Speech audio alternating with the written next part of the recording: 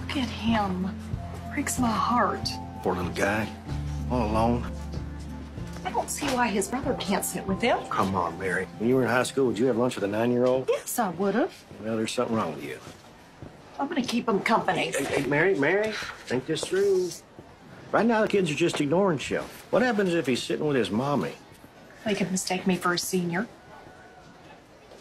Well, I look younger than you. Just give his time, all right? It'll work itself out.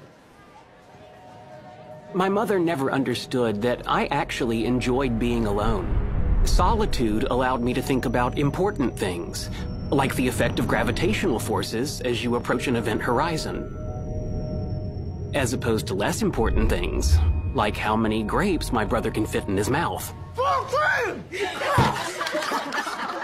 Jean-Paul Sartre said, "Hell, other people." That's humorous because it's true.